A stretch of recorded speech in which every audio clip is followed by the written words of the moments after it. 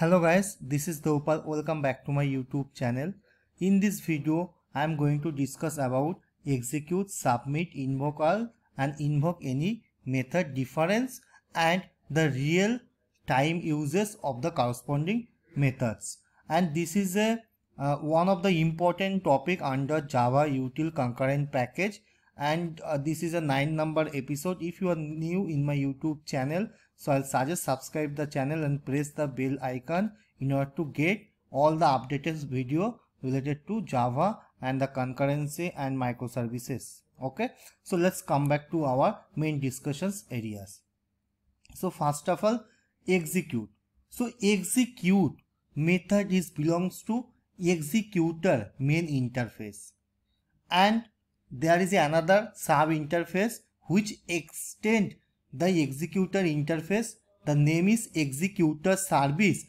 This interface basically contains submit method, InvokeAll method and InvokeAny methods. So those methods are available under executor service interface, and only execute method available executor main interface. So first of all, let's see the signature of the methods.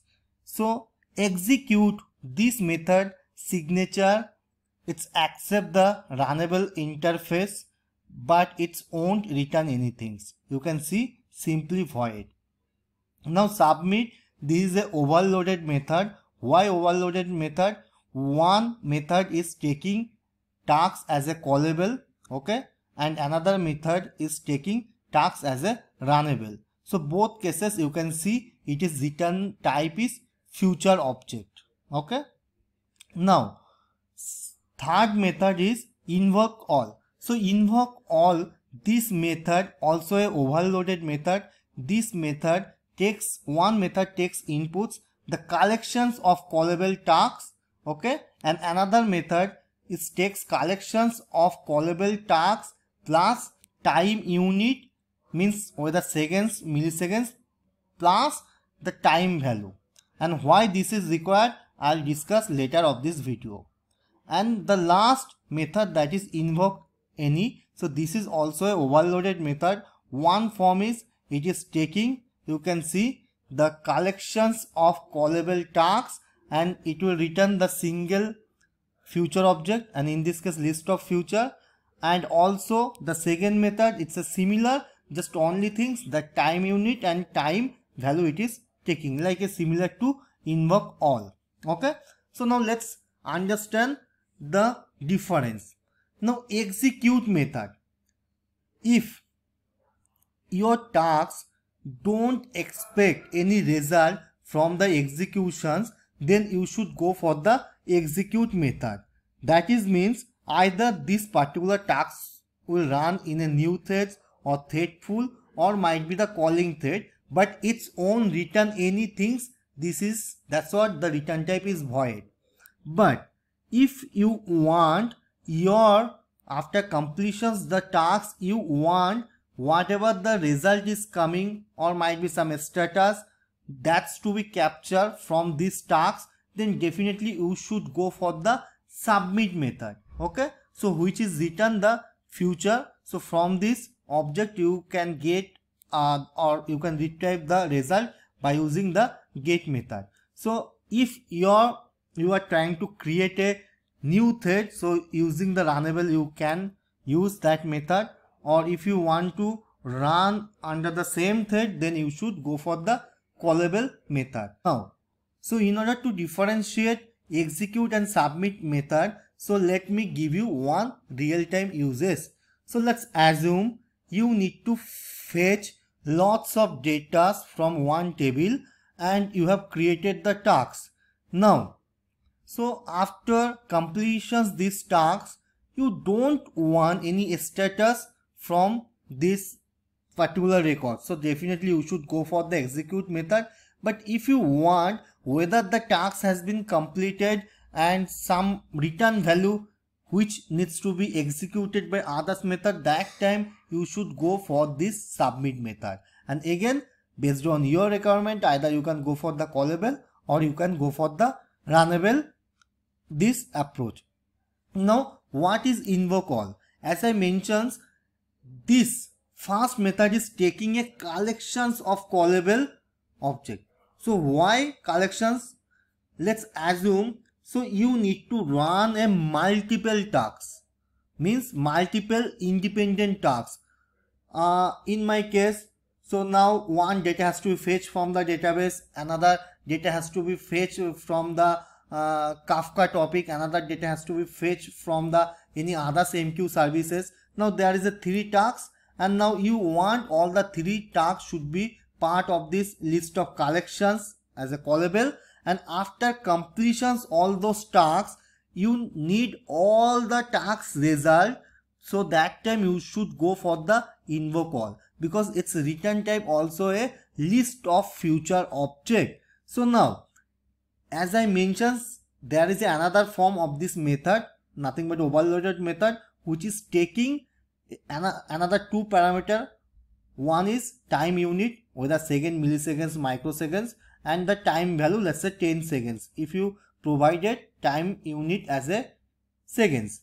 So now what will happen? So after 10 seconds, if all the tasks will not able to complete, so that time it will throw a timeout exception. So that's the use of this particular overloaded methods.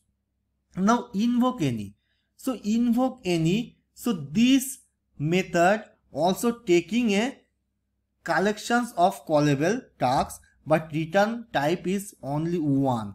Why only 1? So I'll tell you with the example and real time uses.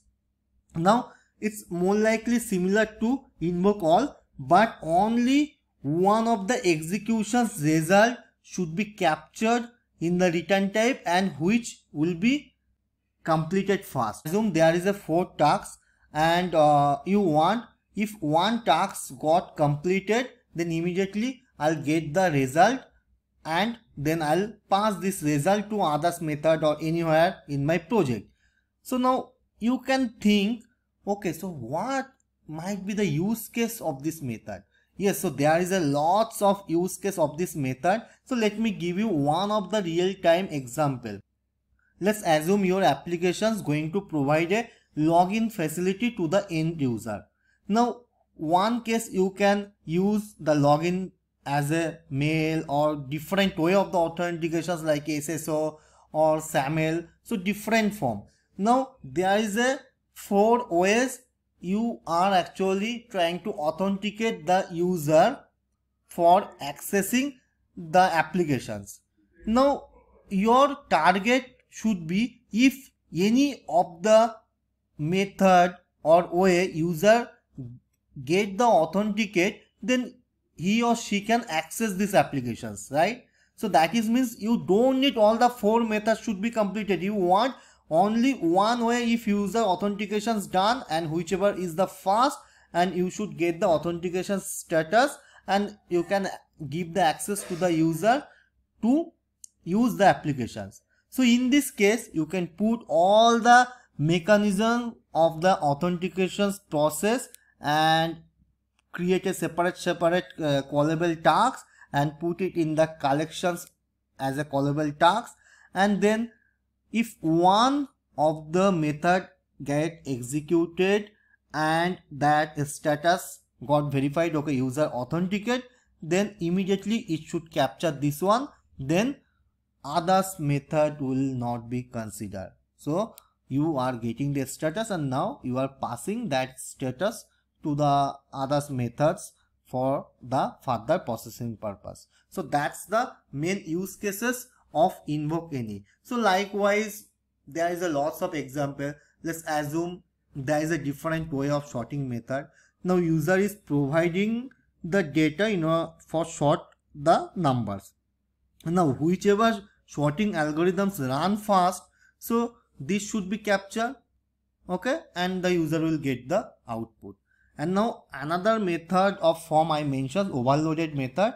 So let's assume, so if you are giving a time unit as a seconds and the value is 10 seconds, so within 10 seconds if one task is not able to complete, then it will throw a timeout exceptions. Just remember, for InvokeAny only one task will be completed, not all.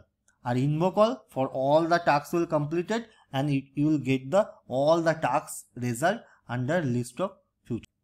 Hope this concept has been clear to you. So still, if you have any doubt, just let me know in the comment sections, and don't worry about the details, so you'll get in the description sections. And don't forget to check out my GitHub account, because I'll be providing all those coding stuff in my GitHub account, so you can download it and you can run it for your reference purpose. That's all in this video. I'll see you in next lecture. Bye bye.